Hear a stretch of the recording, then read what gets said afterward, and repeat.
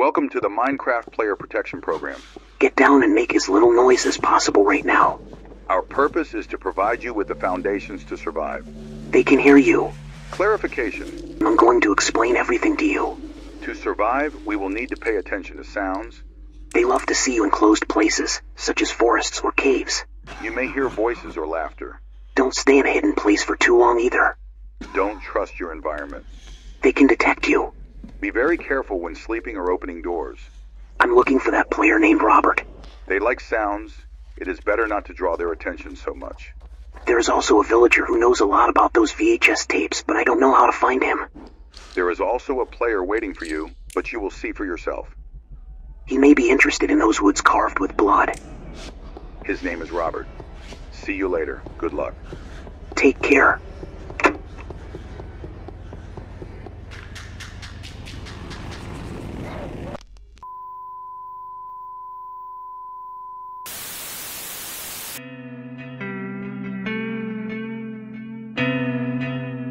The Silence. A Minecraft horror mod that is extremely unforgiving and at all times will be testing your patience. Like, I'm serious. Towards the end, it just did not let me have fun. Come on, let him get up, let him get up, let him get up.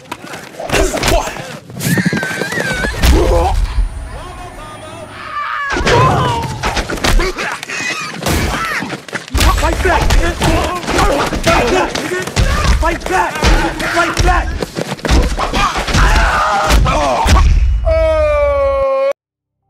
Anyways, yeah, this mod is not for the weak, and I'm really not sure if it's a horror pack that you should be definitively making progress in like normal Minecraft and just trying to avoid the mod throughout the normal Minecraft experience, or if it's just supposed to be something scary that makes you go about the game differently to kind of have some fun, or to not have some fun, you know what I mean? Because I didn't. I chose option 1, playing the game normally, and I paid the price for that multiple times, like a lot, and it had me kind of curious about that, which also the other dimensions of this world, like the end and the nether, also kind of have me curious about whether or not this mod is supposed to be actually played or not, because they kind of break when it comes to like the two entities that will end your life, and there's really nothing you can do about them either. Like they can there's one that could just like you'll see. So going into the game, you get the normal Minecraft experience with the menus looking the same as vanilla Minecraft, so I created my world and loaded in. And this is where the first difference appears. When you load into the world, you're greeted with this screen that gives you a long explanation about what's going on with the entities and what we're dealing with in this mod pack. Okay, what's this? Welcome to the Minecraft Player Protection Program. Our purpose is to provide you with the foundations to survive. And I'm not gonna show it all to you. You kind of got some of it in the beginning anyways, so it also mentions how to survive against these entities, and another player named Robert that I should be interested in, and a villager that might know some more about this world and what's going on in it. Also, I feel like this is going to be a pretty good time to mention that I am fully aware that my frame rate is not the best, and from time to time it might be a bit laggy. And that's just because I don't have the best computer, and when you're playing modded Minecraft and then stack recording on top of that, having a computer that I do, it makes it a little tight and doable, but a little hard sometimes. And that is something that I'm actively working on with having the money to do so, but I'm just trying to kind of get the parts around to build a PC and then get someone that actually knows what they're doing to build the PC. So yeah, that's coming soon.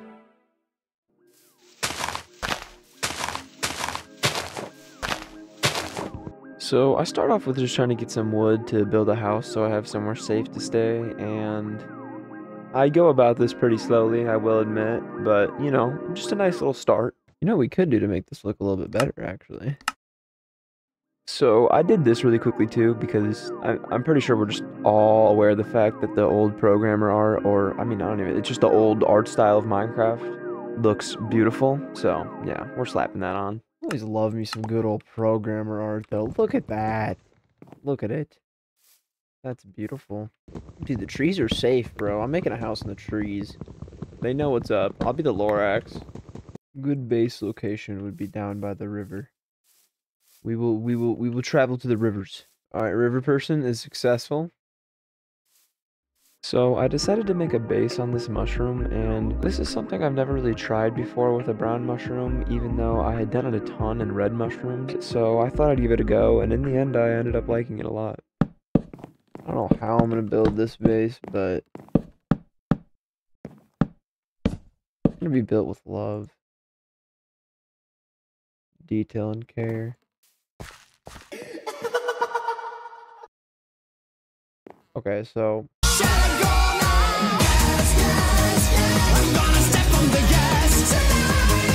yeah, after that guy laughed at me, I kind of freaked out and immediately built my base and started worrying about some other things like coal and food later. But by then it was night and I didn't really want to risk going out and just dying, so I made some charcoal and decided to wait until morning.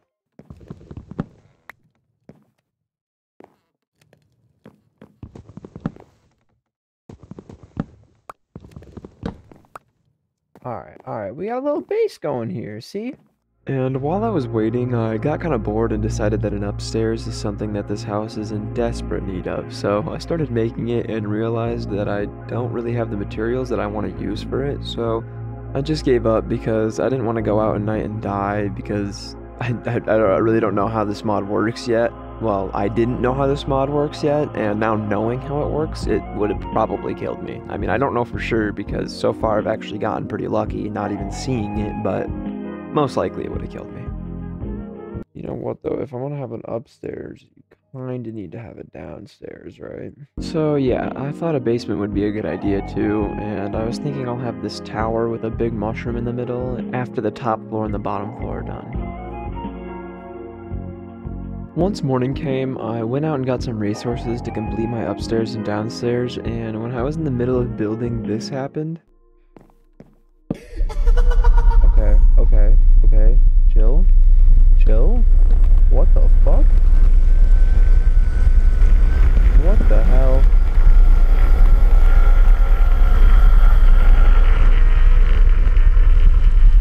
I was not aware that this could happen. Dude, also, I'm sorry, that face that showed up initially scared the shit out of me, but it's kind of funny looking, I'm not gonna lie.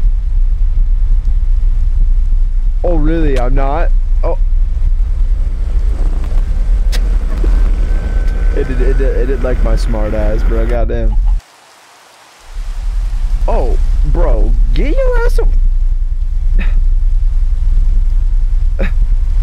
What am I supposed to do? What?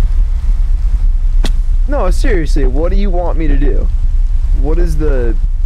what are the steps that I take after seeing this? I went in my house, I went where I thought it was safe. I just got fucking obliterated. Do I need like a bed? Is this like a sanity thing? Home dog, why are you just tweaking? I don't feel safe. Yes.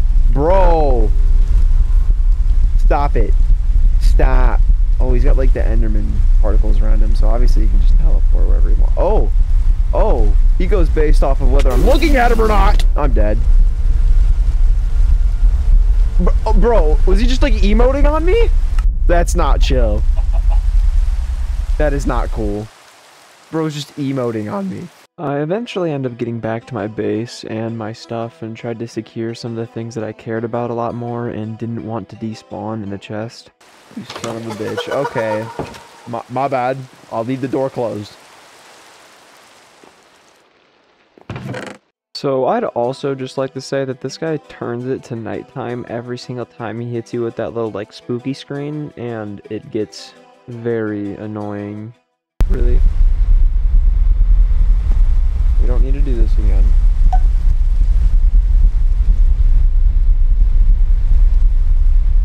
Dog, what do you want? Here. No.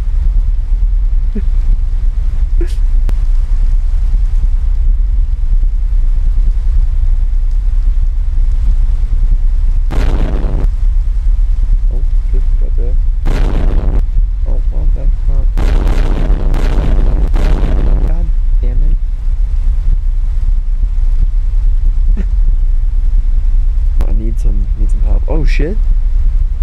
Yo, someone translate that for me down in the comments. I'm gonna need that that idea.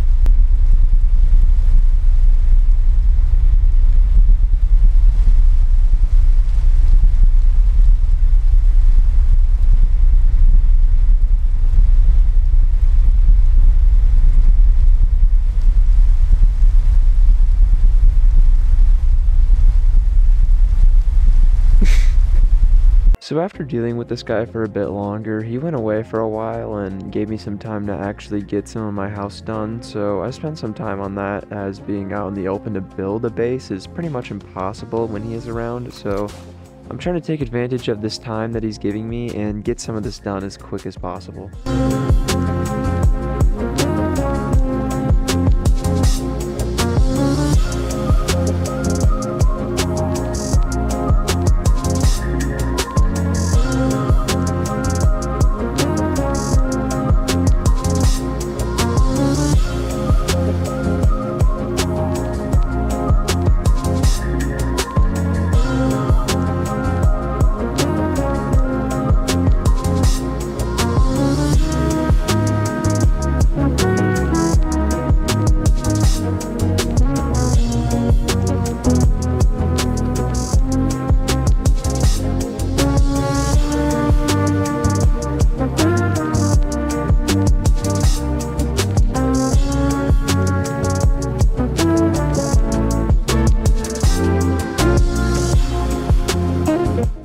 What is he gonna do once I have like full diamond armor?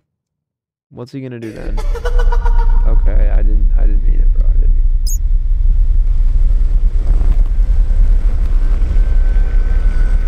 Homeboy, chill out. Chill the fuck out.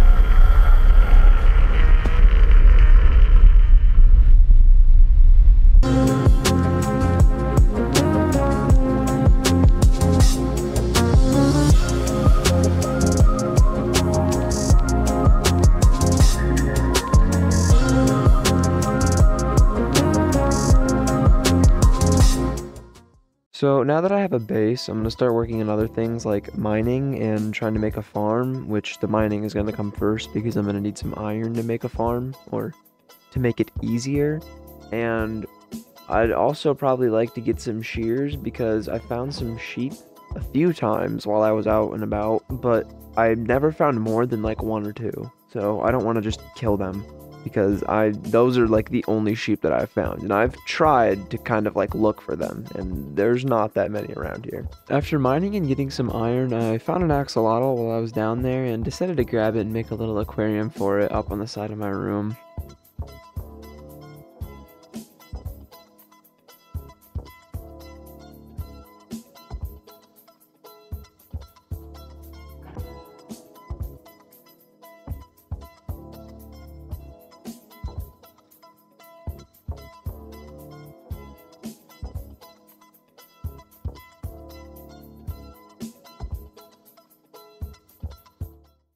And now that I have a bucket, I thought it would be a good idea to make a farm for myself, because I went and got some food not too long ago, but it's running out now and I'm gonna need some more here soon.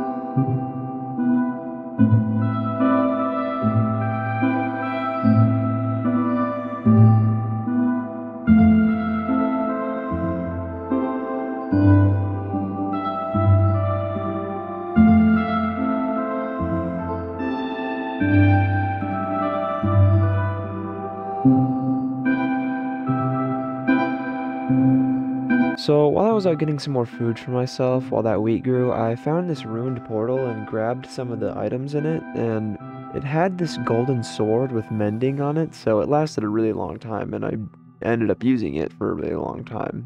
And I also killed some sheep that I found to get some wool, so that was convenient. Hey, I can tell the time now. I got a little clock going in my little bed area. I can go to sleep now. This is the first time I've done this in this game. It's like, what, day 2? I don't know if I believe that, but apparently it's day 2 now. It's been night like 8 times, but only day twice. Even though, I don't... Shut up, dude.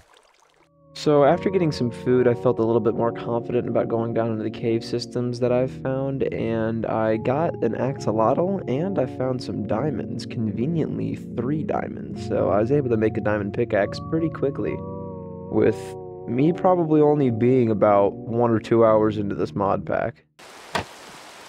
Open it up, slap them in there, close it up. I'll give everyone a little tour really quickly. So we have the, I don't know what the fuck that was, but we have like the little upstairs with Pinky Dinky and Georgie. We have the first built floor on top of the mushroom with the farm outside. Got a nice little thing. Can you not laugh over my little tour? Damn. And we have the basement, the base of the mushroom. Bro is really a hater. Like, goddamn. Some chest, and then the mine. Now that my wheat farm has been growing for a while, I feel confident enough to go get some cows. So first I make a little pen for them and start making them multiply. Which, if you're wondering how this thing works, it's basically just this little 1x1 hole with water and a hopper connected to a chest underneath it. So once you breed them enough, there's a max capacity for how many animals can be in this 1x1 hole. So it starts killing them off after a while, and their loot will just go down into the hopper and right down to the chest below them, and it's very convenient.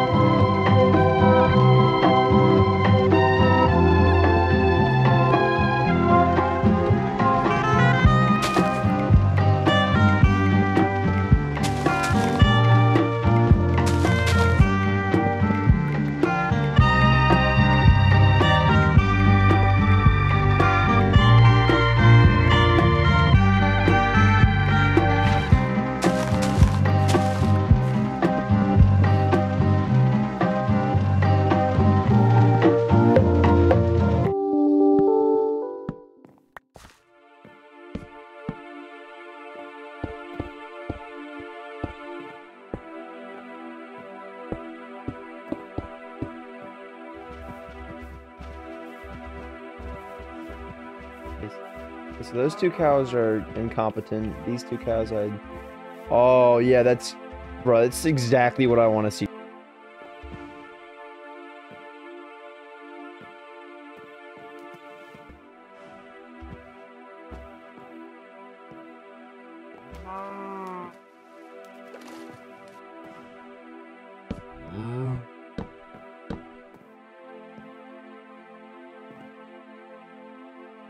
So I've actually had pretty good luck with this guy not messing with me outside of my base so far, and the only times he's really killed me was either when I respawned and I was coming back to my base and he was just like camping it, so there's nothing I'm really going to be able to do, or I was in my house like I just said and he hit me through my walls, which that's also just like what do you want me to do, like dig a hole? Because at the time I didn't really think that would work. I thought he would just be able to kill me, and when he did kill me this time I was actually able to respawn back in my bed right next to him, and I had a little confrontation with him.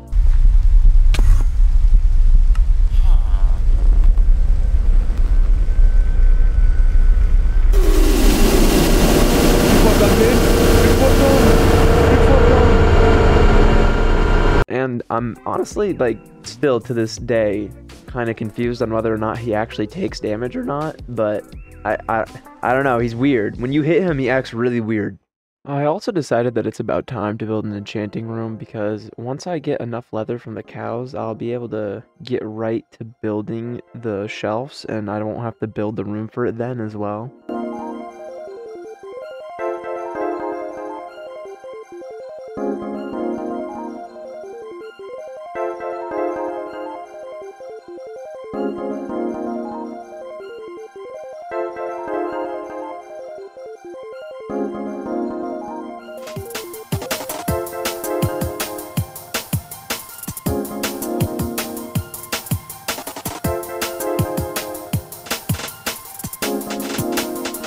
After that, I went mining and I found 2 more diamonds, and I went to go get some obsidian for an enchanting table, and I'm on the surface because I thought there was a pool of lava over here, and I was just gonna like put a bucket of lava on it and turn it into some obsidian, but found this instead, which works. I actually genuinely don't know if I've ever seen one this big before. This is crazy. This is big as fuck. What the hell? And cool. Like, don't get me wrong, but like, stuff. Oh, dude, Frostwalker? Wait a minute. Hold up. Dude, this is sick as hell. After looting the ruined portal and getting some of the obsidian, I went back and made my enchantment table and got right to farming my cows to get those bookshelves, and I ended up making this little safe house out there so I had somewhere safe to stay in between feeding them, because this guy was actually harassing me during this process.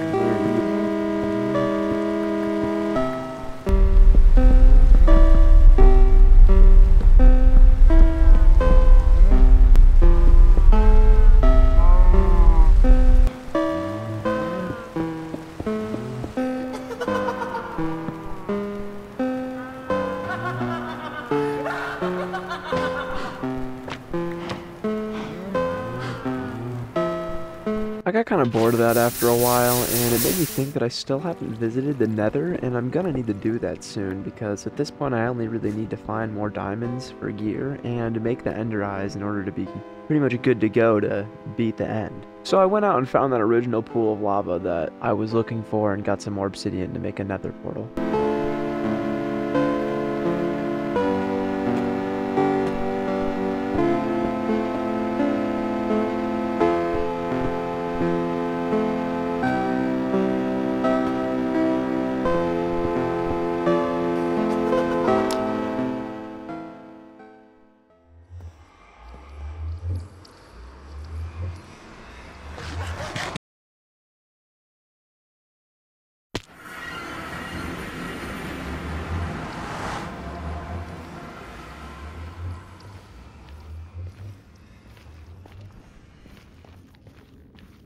This place looks pretty vibey. I fuck with it. And honestly, I wasn't wrong. Well, for now. But I was able to find another fortress with no real problem in about 10 to 15 minutes, so that was really nice. But the only problem came later down the line when I tried to come back and get blaze rods, because I didn't while I was there. Well, I got like a couple, but I didn't get, you know, the amount that I would need. And the mod kind of breaks whenever I try to like go somewhere in the Nether. Like the guy, like here, let me just show you what happens.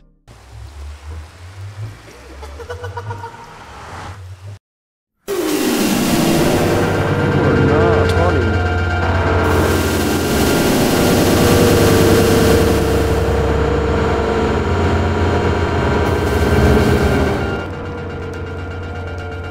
Bro, really, I'm not allowed to leave, like... Now, I do find a way around this, and it's really pretty simple. I kind of just mine down immediately, and that ends up working, and I kind of just had to make a tunnel all the way to where the Nether Fortress was, and it really wasn't that hard, but it was really annoying. Yeah, I feel like you could see how this is extremely annoying, and for a second I genuinely thought like I wasn't going to be able to do anything about it. Once I got my stuff back and I wasn't so mad, I got enough materials around to make some bookshelves for level 30 enchants, so I set that up.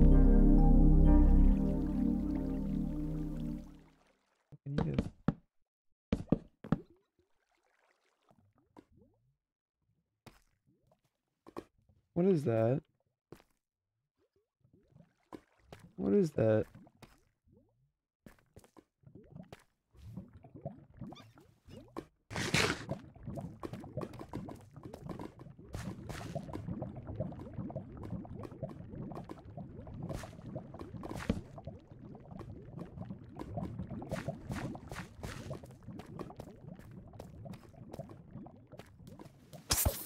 Okay.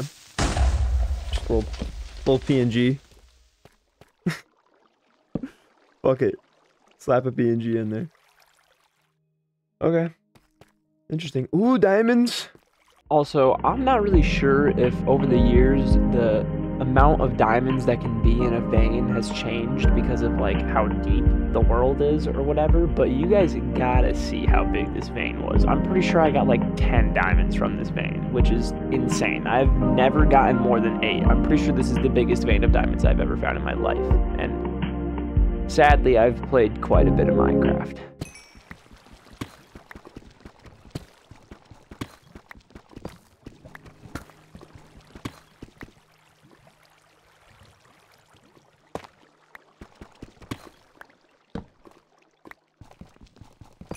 Alright kids, this is why you always mine out a little bit to see if there's extra. Always mine out a little bit to see if there's a— holy fuck! I've never seen a diamond vein that big before. Oh my god, that was 10 diamonds? That was 10 diamonds. Holy shit. And I honestly thought that I would need fortune of some sort, 1, 2, or 3, but I was getting really lucky with these diamonds and I ended up just not needing fortune at all. After mining for a while and getting about 21 diamonds, I realized that I never did anything when it comes to Robert or that villager that has info, so I decided I've progressed far enough to go out and look for some of these answers, but I never really found any because I did find some villages, but never found the specific villager, and I never really heard or saw anything from Robert. So after a while of searching, I kind of just gave up on this and assumed that since it was such an early version of this mod that it wasn't really in the game yet. Oh, what's up, buddy? Little Gregory?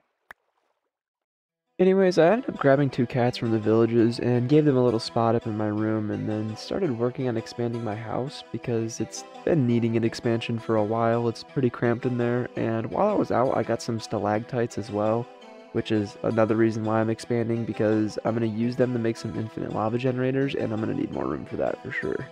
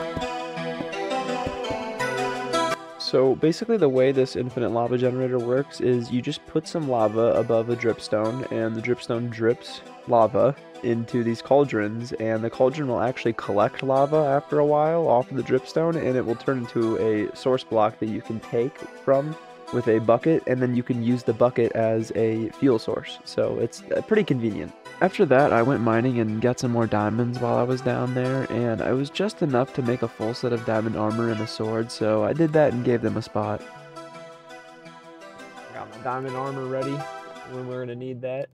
Once I had gotten my tools and my armor for the Ender Dragon fight, I needed to go get the Ender Eyes, or I needed to go get some blaze rods for blaze powder so I can make the Ender Eyes and then go find the stronghold. So I started working on that.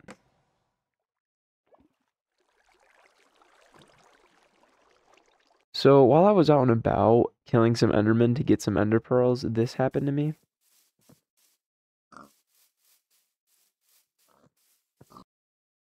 I'd just like to note that this is the first time I see this guy, and I'm pretty sure that he's supposed to be more common than this. What the fuck was that? Where am I? That looks like death, and I left. Should put my bed down.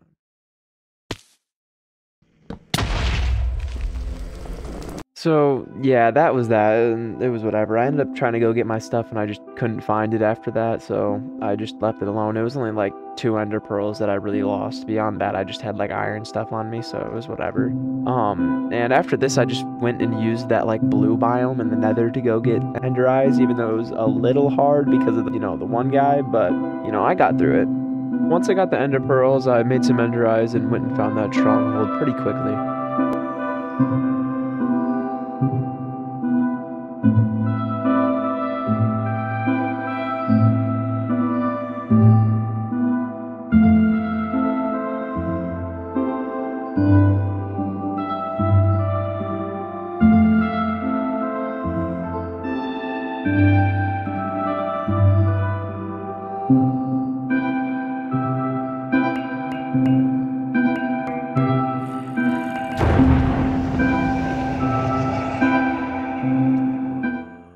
So once I go home, I get all my gear around and enchant it, giving everything really low enchants, just the level 1 enchant, except my sword and my bow, which I need my bow to have a level 3 enchant, or level 30, however you want to like look at that, or infinity, which sadly that's all it gave me after I did that enchant, which I did that off camera because once I came home from the stronghold, I went and just grinded out a bunch of levels, and I stopped recording for that because I didn't want to just record me getting I was just mining for the levels pretty much, and I forgot to start recording once I went to start enchanting stuff.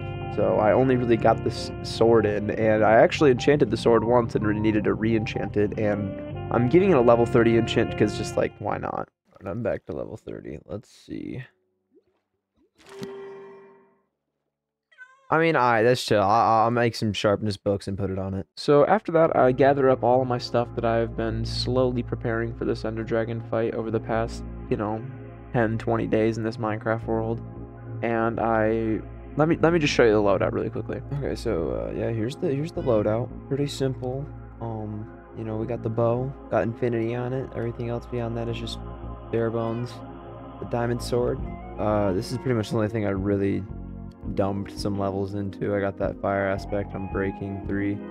The sharpness I would like to either be 4 or 4 would be where I would want it, but it is what it is. We got the prot 2 diamond helmet, unbreaking 1, prot 2, prot 1, the projectile protection 2.